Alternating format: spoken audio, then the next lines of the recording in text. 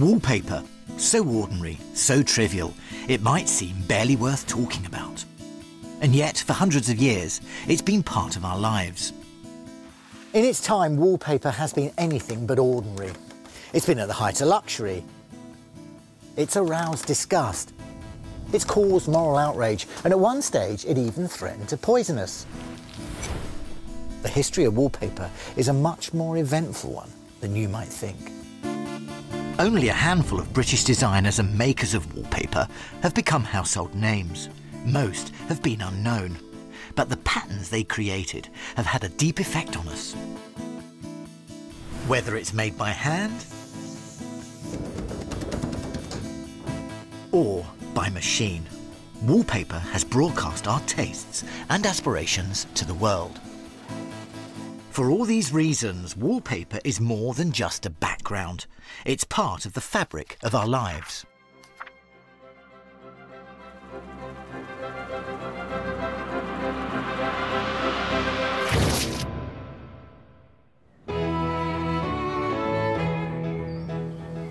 Most of what we know about early wallpaper has had to be discovered, from pieces tucked away behind skirting boards, lost under floorboards and hidden in attics. The history of wallpaper has literally been pieced together from fragments.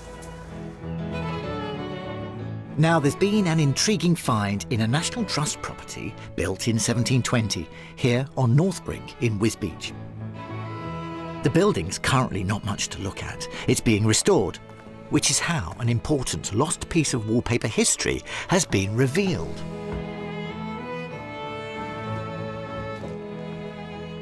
So what are we looking at here? Well, this is an amazingly rare survivor from the 1720s when the house was built. Gosh, that little section. So the owner of this house back in 1720, when this was on the wall, would have been a wealthy merchant. Well, just to own the house, I think you'd have to be pretty wealthy. So that was the height of fashion then? Well, it certainly was in this household, anyway. Another little fragment has survived here, and it's survived only because it was covered by a dado rail here. And skirting there. And a skirting there. So is this quite rare? I got very excited when someone sent me a photograph and I saw it come up on the screen. I thought, that looks pretty good. I always refer to wallpaper that's been taken off the wall as dead wallpaper. Yeah. Well, this is live. It might not look live, but this is live wallpaper here, just hanging on. Andrew needs to remove this rare fragment from its vulnerable position so it can be preserved. He's been able to pinpoint its early 18th century date from the architectural context and the printing techniques. I was impressed with that. Well, 30 years training doesn't get you any better than that. Yeah. Beautiful. Now, having it off the wall in my hands, I can see the weight of the paper. It's quite a stout paper. And it really gives an idea of the order of printing. First, the pinky red would have been block printed, and then the white on top of that. And then the black outline from a wood block again on top. And then finally, the areas of green would have been produced with the aid of a stencil and a brush.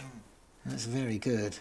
And we've got some other pieces in the cupboard which will then allow us to piece together the whole design, even though we have a relatively small area in terms of paper. And I've had a go. This piece I'm holding in my hand is that little section there. The floral design being the dominant feature, but then these two vase shapes. I can see that. And then I think that was probably repeated from ceiling to floor. Isn't that nice? What a lovely pattern. So, available in your local wallpaper shop, perhaps in a few months' time. A piece of wallpaper from the early 18th century is a precious find. But the story of wallpaper in Britain begins even earlier, back in the 16th century. Simple black and white printed paper sheets were sold by stationers for lining boxes, like we might line drawers today. But at some point in the 1500s, people started taking them and sticking them to their walls. Anthony Wells Cole has studied some surviving examples. Here we have a single sheet decorative paper of a kind which was printed by stationers in black on white. As you can see, the pattern is complete on the single paper sheet, but it's printed with a simple decorative border all the way around.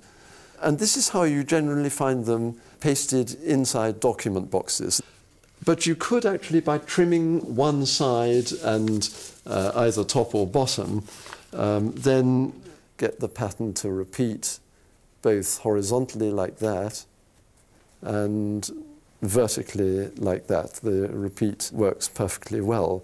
So this is really the moment at which these decorative papers first begin to be used for the decoration of something bigger than document boxes, i.e. hung on the walls of a house. In the late 17th century, these multi-purpose printed sheets grew in popularity, soon becoming specially made papers for walls, known as paper hangings. Most were designed to imitate textiles, the silk damasks, tapestries and embroideries hung on the walls of the rich, and they were bought by merchants keen to ape the decor of the aristocracy. By the 18th century, wallpaper was being made by specialist paper stainers. We don't know much about the people who practiced this trade, but they have left us with a few clues. Luckily enough, we do have a link to the wallpaper makers from the past through these trade cards, small advertising cards for wallpaper, and they give us a pretty good idea of the designs that are available and what inspired those designs. I particularly like this one because there's so much going on. This dates to 1715, a company based in London, the blue paper manufacturer. Abraham Price, the proprietor. Instantly it says, this is what's happening, this is the latest fashion. They could imitate anything from Irish stitch, flowered sprigs and branches, others yard wide in imitation of marble, fit for the hangings of parlours, dining rooms and staircases. It's got little images of the wallpaper actually being block printed. It's also got a suggestion of Irish stitch hanging down one side of this window, and you could have wallpaper mimicking and imitating anything you wanted. So there you are, look, wallpaper is always trying to look like something else. But not all imitations were cheap. In the early 18th century, wallpaper began to go up market. The most prized wallpaper was flock, with a raised, furry design which looked like cloth. It was even considered suitable for the grandest of houses, like Clarendon Park, built in the 1720s. These days, flock wallpaper tends to have a rather dubious reputation, but back in the early part of the 18th century, it was considered the most elite of wallpaper. Now, this room is a rare survival. This rich red flock was hung around 1730, and it survived because it was later hidden away under green silk hangings. Flock like this was designed to copy one of the most expensive wall decorations of the day, rich hangings of silk velvet. And it is surprisingly effective. And although flock is significantly cheaper than the rich silks it copied, nevertheless, it was considered grand enough for a baron to stick up on the walls. In fact, 18th century British-made flock wallpaper became the envy of the world.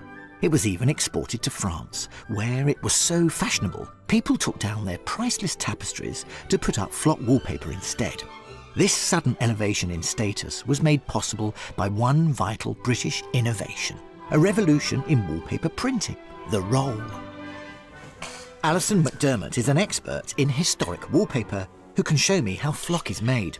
It starts with putting the background colour on that all-important roll of paper. So we're going to have a go at making 18th century wallpaper. How was the paper originally joined together to make rolls? Well, it was just single sheets, and of course when they first started using wallpapers in the 17th century, they just applied it on the wall in sheets.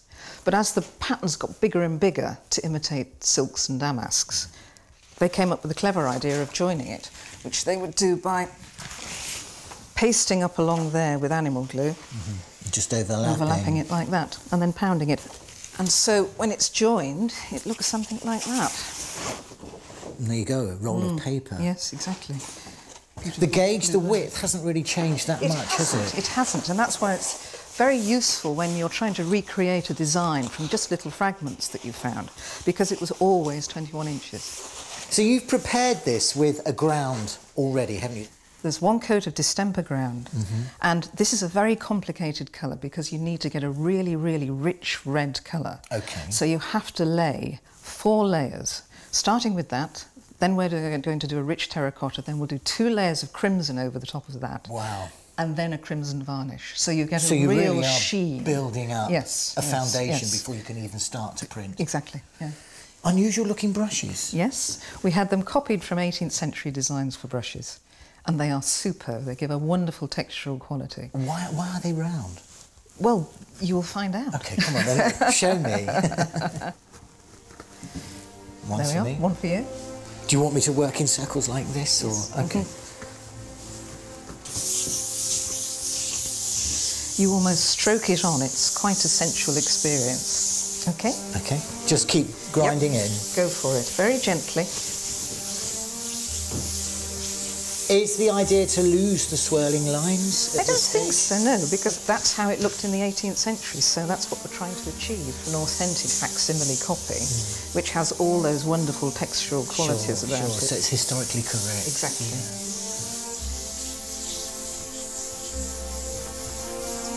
That's absolutely brilliant.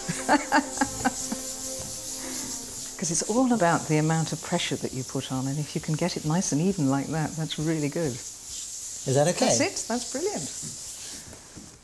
You can see the paper starting to undulate, can't you? Yeah. Now? So you can imagine how difficult it is to hang. Because as soon as you wet the back and put paste on, it's all over the place. So it takes a real specialist to do it. I enjoyed that.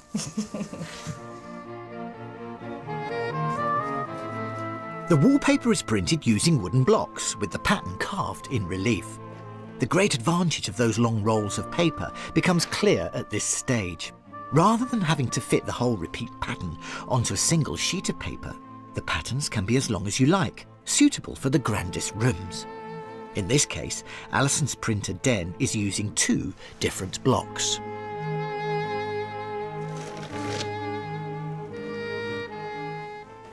Pop that one on there, and the other one goes on the line.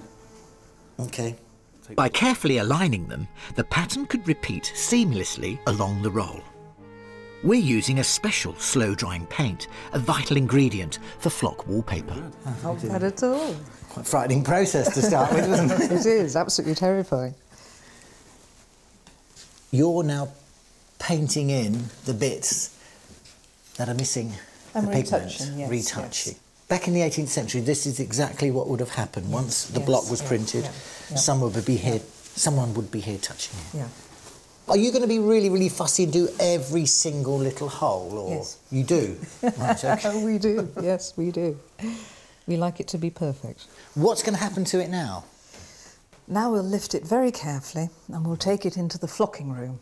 And of course that has to be in a separate area because the flock can get everywhere. OK. We put it in a sealed box. In the 18th and early 19th century, it did get everywhere. Do we have to let that dry first? Nope, it goes in exactly as it is. The stickier the better. Right, OK.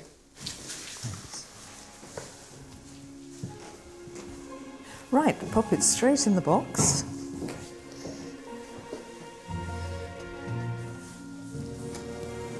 What's next, Alison? Ladle some of the flock on. This is just, what is this, chopped up wool? It is chopped up wool, exactly that. How do you chop that up so fine? Unfortunately, it's very difficult to find anybody to do this anymore. And this particular batch was made by a completely mad friend of mine who used a very sharp rotary lawnmower, which he operated with a bicycle. Really? How was this traditionally done? That does sound bonkers. They did have flock cutting boxes with very sharp blades in, and they would chop away at it. So what do I do? Sprinkle it on the top? Yes, just spread it over. In the 18th century, they would cut flock by hand, so it's very uneven and quite long, and it sort of gives a very hairy effect, which is very typical of the 18th century.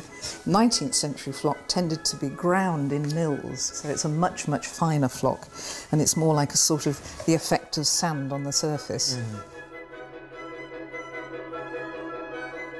Right, OK, next stage. OK. Lid down. Lid down. Did Now, you of make course, this up yourself? We did. Right, now, bang the bottom. After you.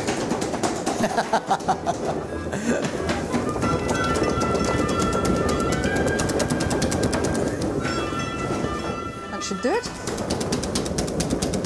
Right. Can we open the box? We can open the box.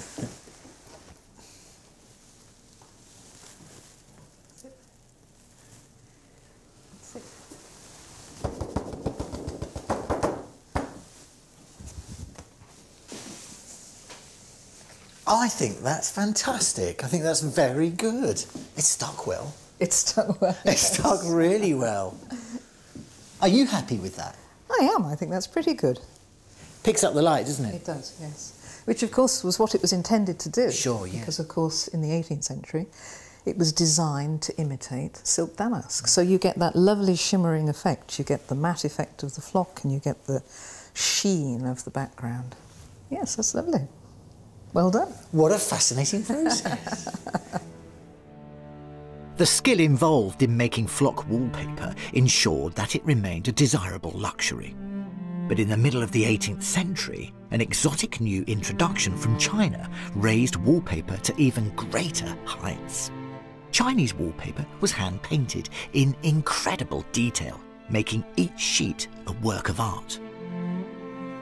This example was presented to Thomas Coutts, owner of Coutts Bank, in 1794. Today, it's being restored, so it's possible to get a closer look. Chinese wallpaper was hand-painted with beautiful exotic scenes. Each sheet was different and incredibly detailed. This was an expensive luxury and it was hard to come by. Now, for the first time, we had a wallpaper that was treasured in its own right and not just an imitation of something else. And by the end of the 18th century, pretty much every great country house in Britain had a room full of Chinese wallpaper. Wallpaper was no longer the poor relation. The British manufacturers were quick to respond. They produced their own printed Chinese designs, which took their place alongside the ever-growing range of wallpapers produced. Florals, geometric patterns, Gothic architecture, patterns imitating lace, striped silk dress fabrics, or designed to look like prints pasted to a wall. You might have thought that all this choice would have thrilled 18th century consumers, but for a growing middle class keen to get things right, it seems to have been a bit of a worry. Amanda Vickery has been studying a book of letters sent by customers to a London decorating firm called Trollope & Sons. What comes out of the letter books, for me, is this search for kind of safety and getting it right and, you know, not getting it wrong. So there was a lot of social anxiety back then? Definitely, but this is a letter which I think you get some little sense of that, the anxieties of the consumer, and trying to winkle out of Trollope & Co. what they think would be the right thing to do. Mrs. Burt of West Malling is asking for advice about the paper that she has put up. Mrs. Burt does not know if the one she has chosen is very fashionable and begs Mr. Trollope will send her word whether it is usual to cut out the borders as formerly or whether it is now the custom to leave the edge, and for satisfaction whether it is tolerably new. Right, okay, that's interesting. Yes, she wants his reassurance. She wants to be told. I don't think she wants to be at the cutting edge of fashion. No. She doesn't want to be streaking ahead of the pack. She just wants to be in the ballpark. Safe. Yes. Comfortable. Safe, but fashionable. Sometimes when people talk about, you know, the consumer revolution of the 18th century, you get this idea of sort of unbridled shopping and hedonism. And in fact, what I find is something much more constipated, really, so much more rule-bound and full of, you know, what is the right thing to do? Everybody says I should have good taste. What on earth is good taste? Yes, and so they are very preoccupied with that. This is written in 1799, August 1799, and the person writing this letter has seen some wallpaper in the house of a friend. So it gives you this idea of sort of keeping up appearances. Sure, yeah. I saw the other day at our friend Mr. Pugou's some very pretty papers your man was putting up. So already he's glimpsed them on a visit. I'm in want of a paper for a very small room which must be papered immediately. I care nothing about fashion if they are neat and clean. Well, that's typical of a man then, isn't it? Well, I don't know. Does he really To a degree. Does he really care nothing about fashion? That's the question, because they've seen something That he likes. Yes, and also neat and clean are themselves sort of concepts which are fashionable, because neat in the late 18th century means a spare, pared down elegance. It means well put together, not showy, not drawing attention to itself, but still chic. So if you think, where else are you going to get colour from? In, you know, in dank old Albion, well, you know, this would be it. And green, they love green. Nobody would ever criticise you for green. In fact, I have to say, in the Trollope letter books, green is the colour that's requested more than anything else. So I think you can unpack a whole world of taste from a letter like that. So it's clear consumers worried about wallpaper being too gaudy, too fashionable, or not fashionable enough. But what were they actually choosing? This 19th century order book from Cowton & Sons, beginning in 1824, is the earliest to provide samples of the wallpapers customers selected. Jill Saunders has been examining it. Page by page, you get details of the customer. Here, for example, we have Mr. William Smith of 13 Sussex Place, Regent's Park, and he is ordering a number of wallpapers on the 20th of May, 1825. Here is a rather attractive pink pattern, which he chose for a bedroom, and then a rather simpler pattern, little stars on a buff-coloured ground, which he ordered for a number of rooms just described here as attics. It's interesting that you do have this information, this indication quite often that a paper is chosen for a particular space. But sometimes the book confounds our expectations. The papers we expect for bedrooms, light colours, simple patterns, are not necessarily those which are chosen by the people who ordered from Cowton & Co. They will often choose something which we would think quite unsuitable, something very boldly coloured, something with a large pattern. Even if the vagaries of taste mean what they chose isn't always what we might view as tasteful today, one thing Cowton's customers could be sure of was that they were decorating their walls luxuriously. Wallpaper was expensive. It was still made using wooden blocks, hand-printed onto paper rolls that had been glued together from individual sheets. But paper technology was changing. In the early 19th century, machines appeared that could make paper in long, continuous rolls. The old method of producing glued-together rolls of paper had a tendency to stretch or break when it became wet with ink or paste, and now, for the first time, paper could be made in wallpaper-friendly lengths. It was the first step towards mechanisation. In 1839, a steam-powered wallpaper printing machine was patented. Amazingly, very similar techniques are still used today, without the steam. Carl Ashby wants to show me his surface print machine. These machines are credited with being invented around 1839, and they went through a very slow sort of development process really up until about 1850, 1860, and then due to certain technical advances, these machines suddenly blossomed into these wonderful full-on 12-colour, 18-colour, 20-colour machines. These particular machines date back to before 1920, and they're no different to where they were in 1860, 1870. So just talk me briefly how the whole thing works. So this is the ink tray here. This is our water-based inks. It's picked up by this blanket here. That blanket could be a hard blanket, could be a soft blanket, and it will determine how much ink gets picked up. And then it will simply transfer it to the back of the print roller that sits against the paper that's on the outside of that large drum. It's almost like block printing on a machine, and that's essentially what happened. They took a block printing process and they converted it to manufacturing. In the most sophisticated machines, up to 20 colours could be printed simultaneously, each colour in its tray with its own blanket and roller, printing wet ink on wet ink. At any one time, there's about 150 metres of paper, which is equivalent to about 15 rolls, and it takes it over the back of the machine, through the drying process, before taking it back up into real form. How much can you print in a day here? On one of these machines, these are essentially one of the slower processes, really. These machines produce around 250 rolls in an hour, so about 2,500 metres. And will these last now another 100 years? Have you seen the thickness of the steel? Yeah, they will, won't they? Yeah, we hope so, yeah. With mechanisation, suddenly wallpaper was available to all but the very poor. In 1834, just over 1 million rolls of wallpaper had been printed by hand. 10 years after mechanisation, Britain produced 5.5 million rolls, and in 1874, 32 million rolls. A hand-printed paper might be 25 shillings a roll. Machine-made wallpaper cost as little as twopence a roll. It was the age of cheap wallpaper.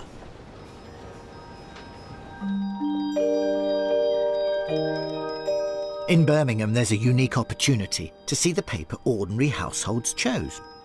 These houses, built around a courtyard, are known as back-to-backs. From the middle of the 19th century, they were rented to craftsmen and their families, living in cramped conditions. As soon as wallpaper was cheaply available, it was used here, and layer upon layer has survived, up to 28 layers deep. I've come to meet the researcher who's been studying this wallpaper, Husnara Bibi. Back in 2002, when they started to restore the back-to-backs, the director of Birmingham Conservation Trust, she realised that there were a lot of layers of paper and there's something quite special. So she decided to rescue as many pieces as she could. So she just went round with a black bin bag and put in as much as she could. Was there a lot of wallpaper discovered? Initially, when it was catalogued, there were about 60 patterns that were recognised. But after that, I think I found 142. That's an awful lot of paper, considering there's only around, what, a dozen houses here? Yeah, 11 houses. The reason we think there were so many layers was because the walls were really in bad condition. So if anybody took down some of the paper, then all the plaster would probably come off. So people just preferred to paper over. Can we talk about some of the earliest wallpapers that you found? Earliest bit we've found is roughly 1850s, and this is an example of that paper. You can see it would have been much brighter than this, obviously, Sure. And because the paper's so cheap and there's a lot of acidity, it's browned over time. I like this particular pattern. What can you tell me about this? This was obviously a darker red in its day. Yeah, it's faded a lot. It's from around 1870, that piece of paper. It's in a layer of about 28, and that's the 23rd layer.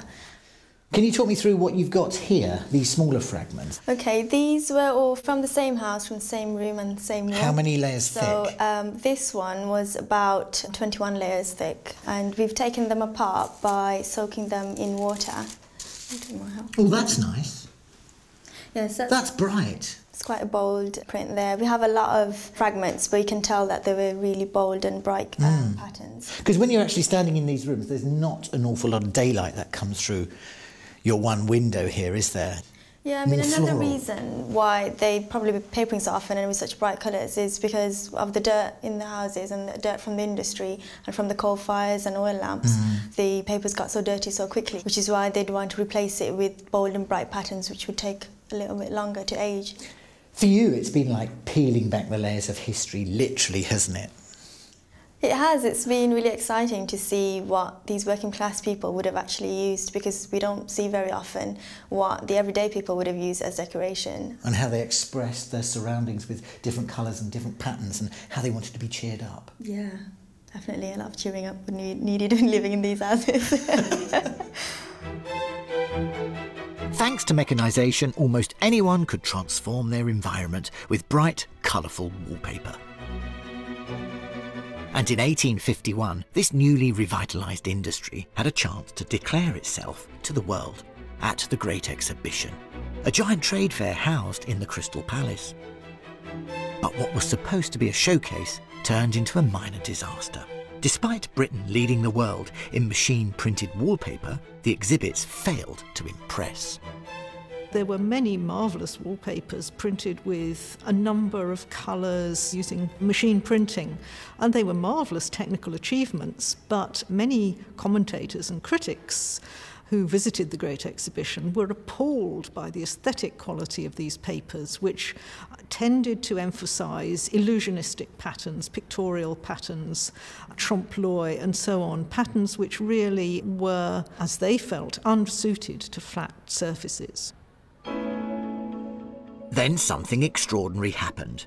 A government department weighed in on the debate. They were so worried about dodgy British design, they commissioned the Inspector General for Art to write an official report on wallpaper.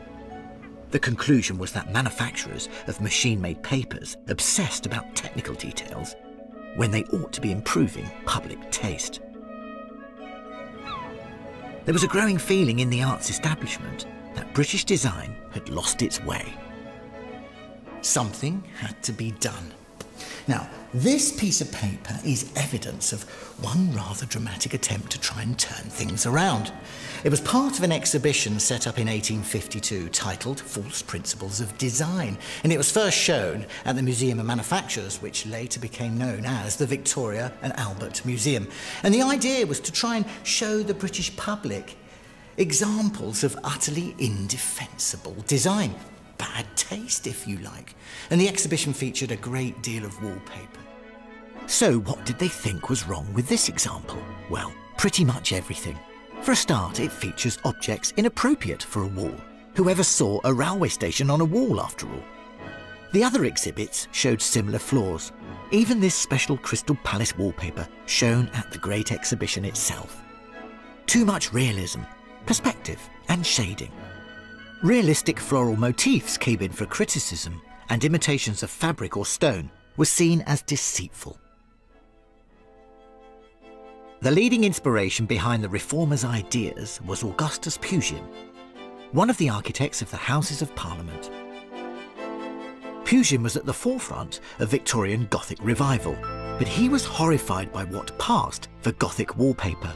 Realistic architectural features, arches and pinnacles stacked one on top of the other.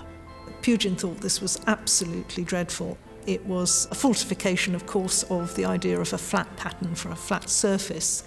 And so in his own designs, he reacts very much against that kind of pictorial design, using these flat geometric or heraldic motifs and flat areas of colour. Pugin's cutting-edge ideas were brought right to the heart of government when he set to work on the interiors of the Palace of Westminster in 1844. The dramatic Gothic decoration left nothing to chance, every detail according to his vision. This book is a wonderful treasure because it contains these small samples of almost all the papers that Pugin designed for the Palace of Westminster. Here he is true to his principles, using flat colours, simple motifs, but also occasionally elaborate papers using gold and coloured flock. Here we have one paper with red flock and another with red and green flock. 100 different wallpaper designs were created to adorn formal spaces, committee rooms and even private apartments.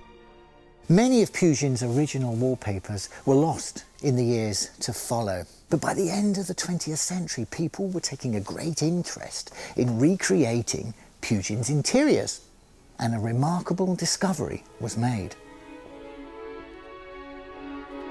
The wallpaper firm Cole & Son had amassed a collection of thousands of wood blocks from many different firms, and among them, Pugin's original wallpaper blocks still survived.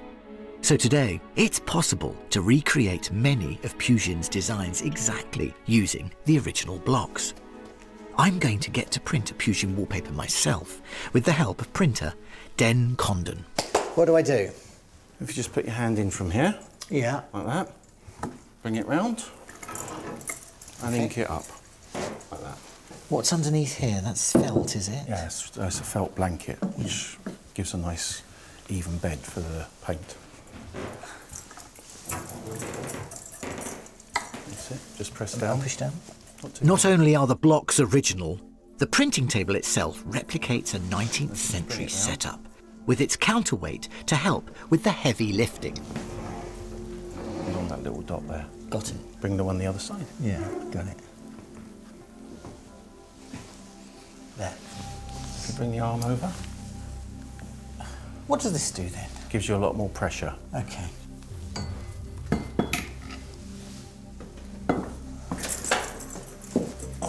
That's it. That's it, straight up. Straight up? Straight up. There we are. Oh, that's not bad, is it? That's not bad at all. That's very not bad, good. I'm happy with that. And that's a good example of Pugin's work, isn't it? That design. Yes. Simple, flat, two-dimensional pattern designed to look good on a flat piece of paper. But look at that for a lovely old block. It's splitting in places, but that's, you know, given its age and the fact that it's splitting with the grain, it's been screwed together in places to tighten it up. It's not doing bad. It still looks fashionable today, doesn't it? I mean, what we've just done. It looks as good today as it did when it was first done. Pugin's wallpaper designs were considered too large and too bold for most domestic settings, but his approach was eagerly taken up by later generations of designers.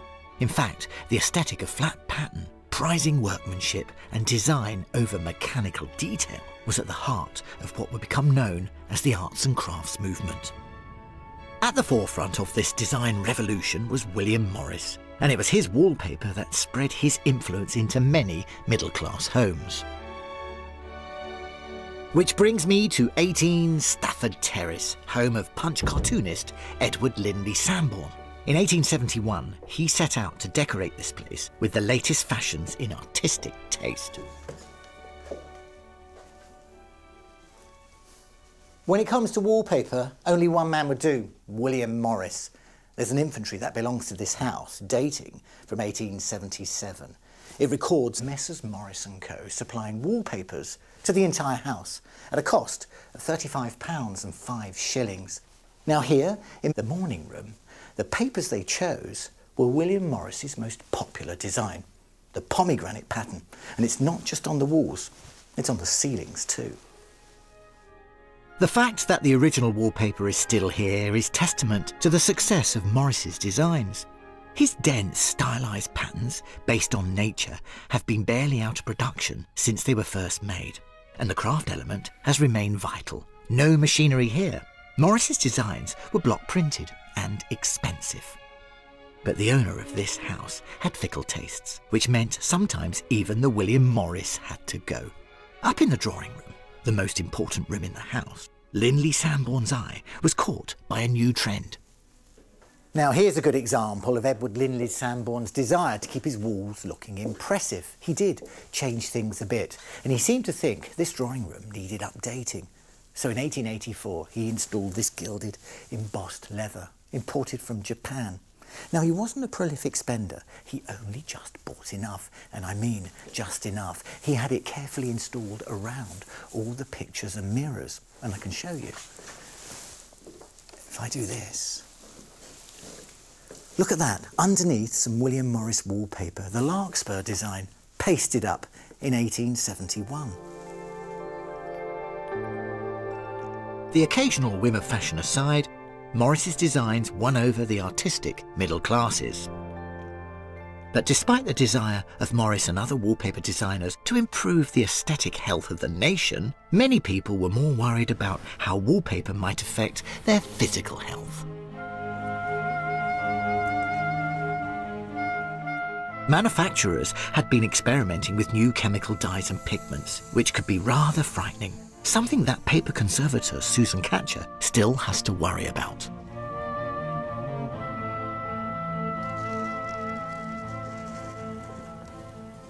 I presume I can get a little closer now. I presume you can. Let me just take this off. Was something quite dangerous going on there? The green on this wallpaper contains arsenic, and so consequently it's a known carcinogen, and because this has actually had to be humidified for me to be able to consolidate it, of course we have the vapour. There was a certain amount of public outrage in the 1850s and 60s. People assumed they were going to die if they put this wallpaper on the wall, or they were instantly going to fall over. I don't think you dropped dead, not immediately. I think it took a little longer than that.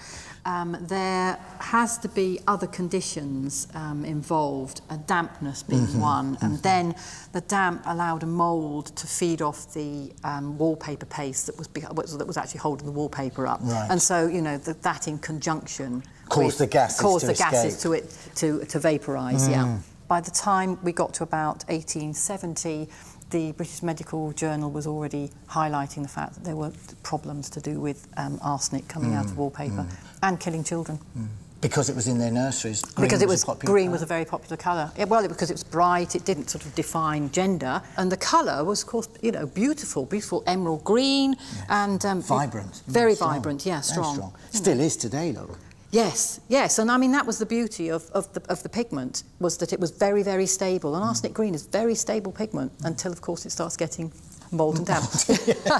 Then it doesn't become so stable. You know, you have the famous story about Napoleon Bonaparte, of course, and he died of stomach cancer. Stomach cancer, wasn't but it? Was that? It was assumed it was the green wallpaper. I mean, it was very damp. Yes, you know, it was. I'm sure that they found mould as well, and you know, maybe that was, you know, sort of made worse. But even today, as you can see, you know, we're having to treat it. So what happens to this now? That's being sealed once again. It's not being sealed. It's actually because the pigment is very, very flaky. And rather than actually losing it, because that's what will happen eventually. This is fixing it down. This is fixing it down, yes. So what I'm doing is the droplets are just going under the flakes a little bit and just holding it down. Yeah, I don't want to lose what we've already lost quite a lot. Yes. So did the manufacturers start to advertise arsenic-free wallpaper? William Morris did. Yes, he did. I think he was jumping a bit on the bandwagon as well. But we have tested his arsenic-free wallpapers, and I have to say they are. But I don't know whether all his competitors' wallpapers that can actually be said to be arsenic-free. Even when it was arsenic-free, wallpaper was losing its cosy reputation. Once seen as the only way to a clean and fresh house, wallpaper was becoming suspect, a magnet for dirt, insects, mould, even infection. What people wanted was washable wallpaper, and in the 1870s the introduction of oil-based printing inks made this a reality. Christine Woods has made a special study of these so-called sanitary wallpapers. Well, this is one of 5 wallpaper pattern books that were discovered in the attic of a house in Leeds. This book dates from 1895, and yet it's rare and, as you can see, falling to pieces.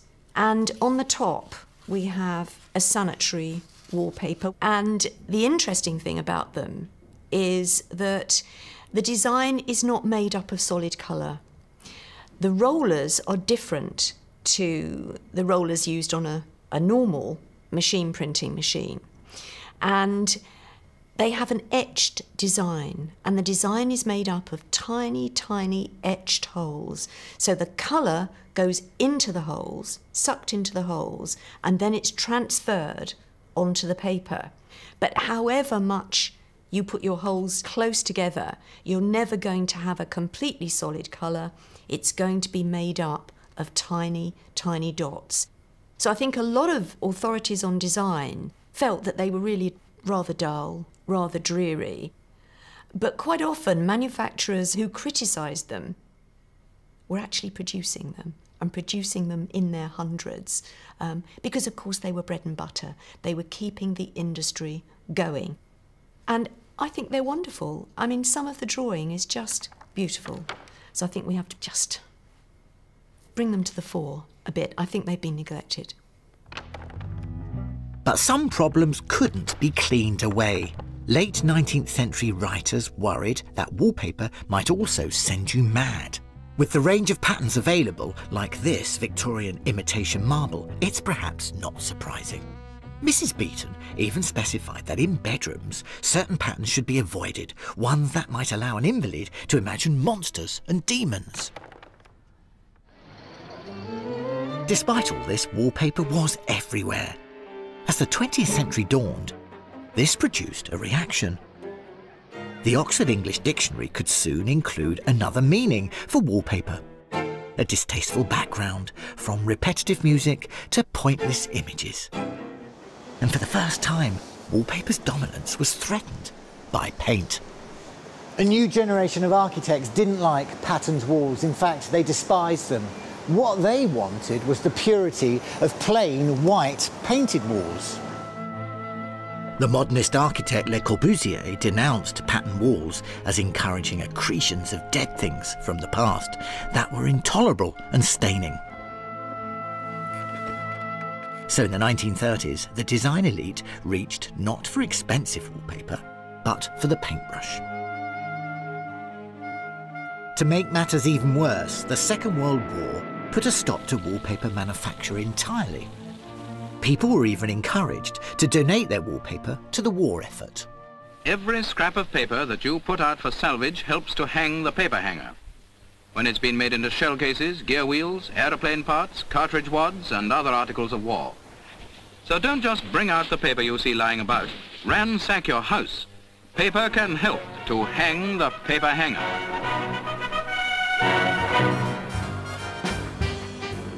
But after the war, wallpaper came back with a vengeance. It was partly thanks to the introduction of screen printing, forcing ink through a stencil on fine woven mesh. New techniques had a big effect on wallpaper in the 1950s. Screen printing setups like this one meant that wallpaper could be printed in huge repeats. And because making a screen is considerably cheaper than carving a set of rollers, you could have short print runs with striking avant-garde designs. Wallpaper became fashionable again, shaking off the disapproval of the modernists. One of the most innovative ranges in the period was called Palladio, a hugely influential set of screen-printed designs aimed at architects and interior designers. Many of the Palladio papers were designed by people who were new to wallpaper design. They were often artists or illustrators or designers in some other field. And this was one of the key ways in which the trade revitalised their business by introducing new ideas and new blood. This pattern, I think, is very distinctively 1950s. It's called Malaga. And of course, this is the time when people are starting to go, certainly the middle classes are starting to go to places like Spain for their holidays, and they're reading Elizabeth David's cookery books. Here's another paper inspired by holidays. This one is called Bistro. As we've seen, so many wallpapers took their inspiration from textiles, but here in the 1950s, that idea is being reinvented. So you're getting a sort of abstract pattern based on a woven textile. This particular pattern is actually called weft. This is colonnade. Again, it's been so much reproduced in books, it's hard to know whether it was actually popular at the time or whether everyone just loves it ever since. Designs by the likes of Lucian Day and John Minton set the tone for an art-led transformation of wallpaper. By the end of the 1950s, consumers were more and more drawn to modern design, and the wallpaper trade was booming.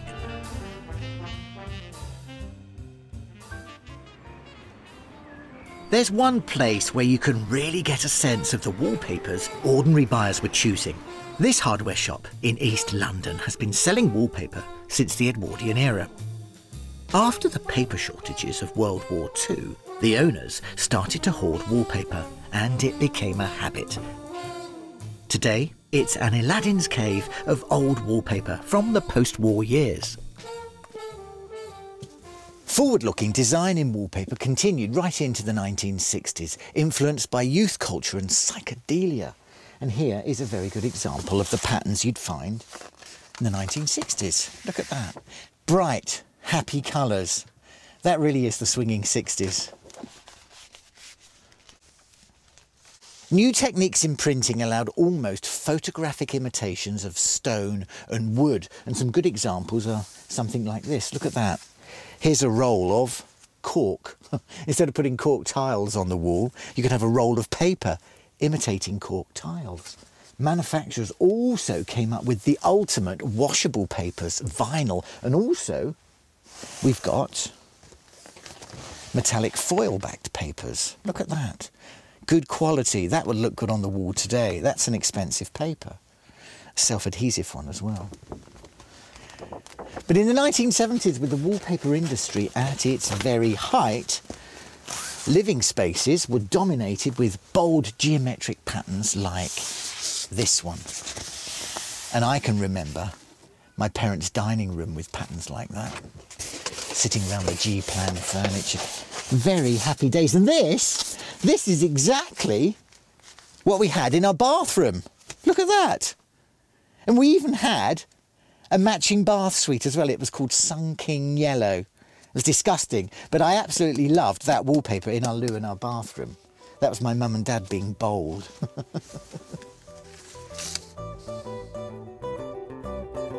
Not that this was to everyone's taste. A long way from the mass-produced brightness, the British tradition of handmade wallpapers had lingered on. Before the war, artist Edward Borden had been its leading champion.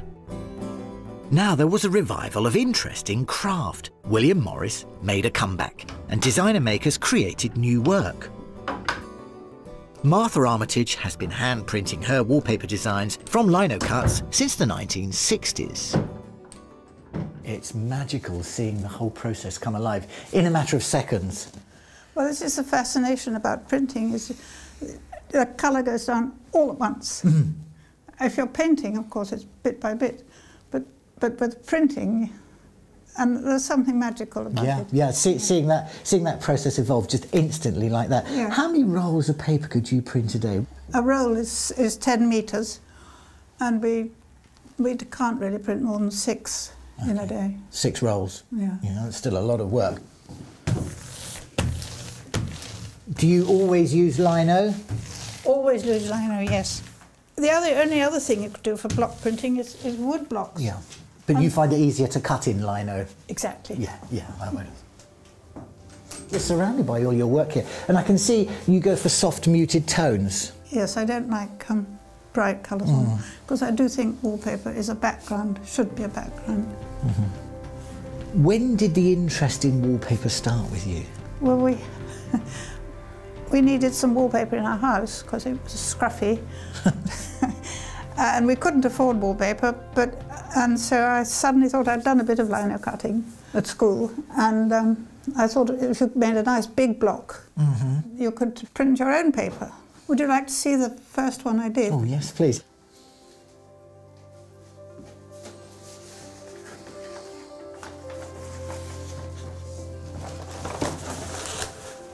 And that's the very first example. Mm. So how did you go about doing that? I didn't think very hard about the size of the block, and I'd had done a drawing, and then I put it onto the lino. Mm-hmm. And then I printed it on the floor, put the paper on the floor, and then the block on top, and stood on the block to get the pressure, and it developed from there. I mean, you've inspired me to have a go. I'd like to have a go at turning the handle. Okay. There might be a few imperfections coming up. I tell you what, you ink up. Yep. And I'll do this bit.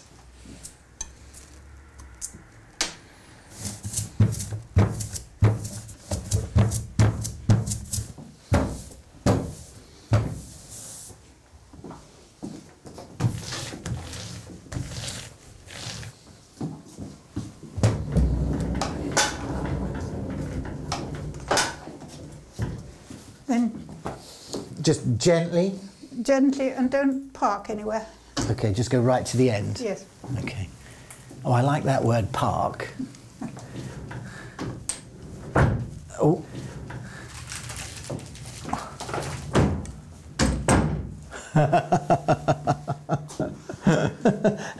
How did we do? That's not too bad, is it? Yeah, that's quite good. Very good.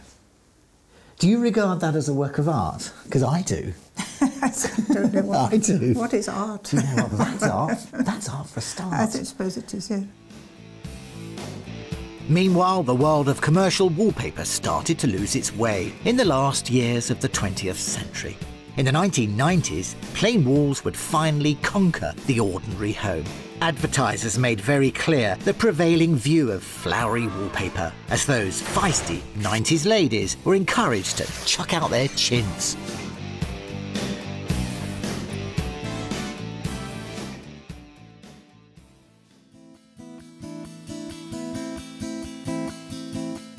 But then wallpaper started sneaking back, with special statement designs for single walls, feature wallpaper.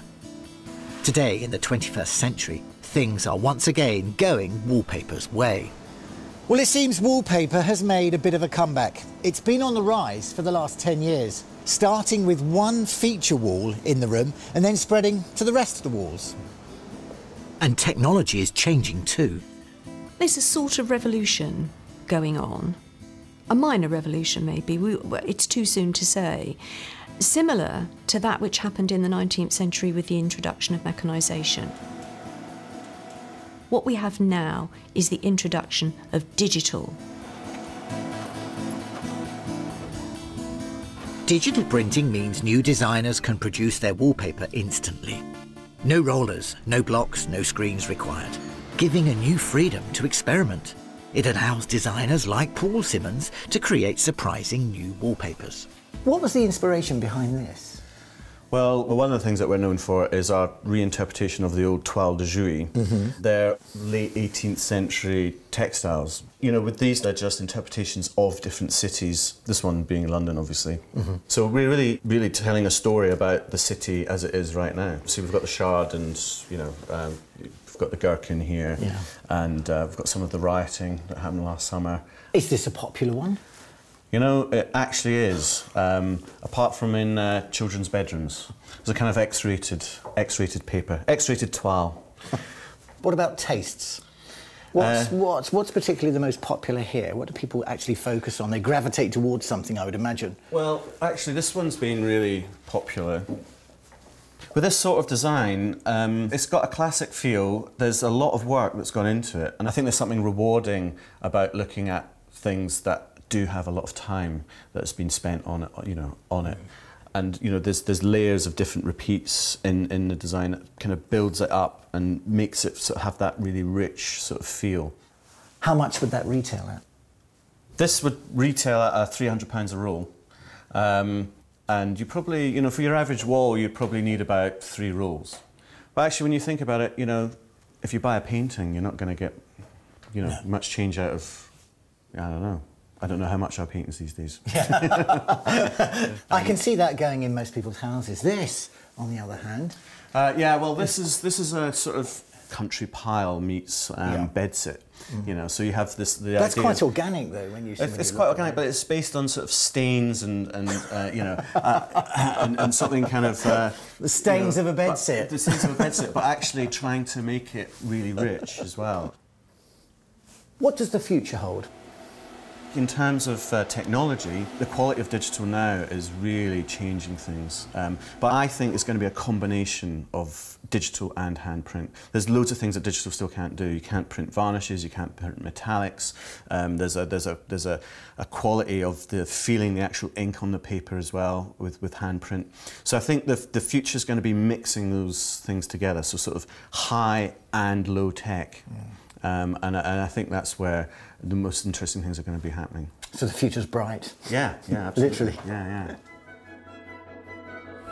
There's a lot of exciting new wallpaper out there, drawing on every possible printing technique. And from independent boutiques to DIY superstores, the choice is huge. Well, it's clear that wallpaper is enjoying a revival. And I know we've been there before. Wallpaper has had its ups and downs, but this time it feels different. There's a confidence about our choice today. We're not so hung up about the do's and the don'ts and the rigid rules of style. It doesn't matter. We can mix and match. Historical designs from the past with new innovations. Handmade with digital. For me, wallpaper is here to stay for a lot longer.